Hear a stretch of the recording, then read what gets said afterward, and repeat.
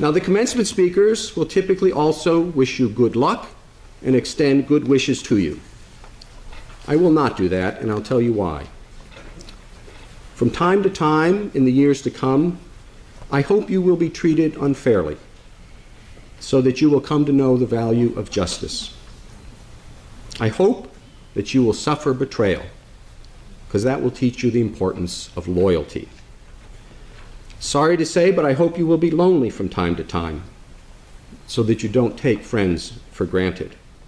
I wish you bad luck again from time to time, so that you will be conscious of the role of chance in life and understand that your success is not completely deserved and that the failure of others is not completely deserved either.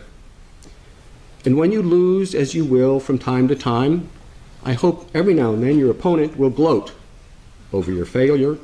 It is a way for you to understand the importance of sportsmanship. I hope you'll be ignored so you know the importance of listening to others. And I hope you will have just enough pain to learn compassion. Whether I wish these things or not, they're going to happen. And whether you benefit from them or not will depend upon your ability to see the message in your misfortunes.